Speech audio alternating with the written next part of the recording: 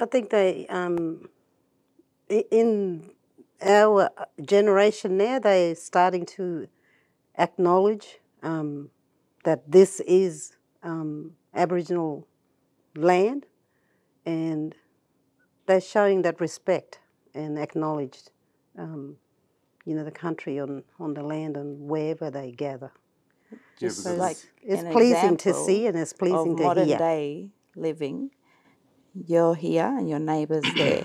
You can't just go into your neighbour's home without asking. You actually got to knock and be greeted in. So that's the same way we operate. You know, and especially when whitefellas do, they're acknowledging the traditional owners of the land, and you see that they're showing that respect towards us.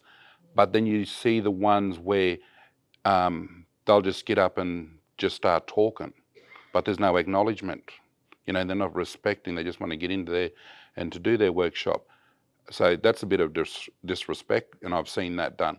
It's like me walking into a meeting drunk at a white man, workshop and saying this and this, but you show respect, just acknowledging, towards our mob.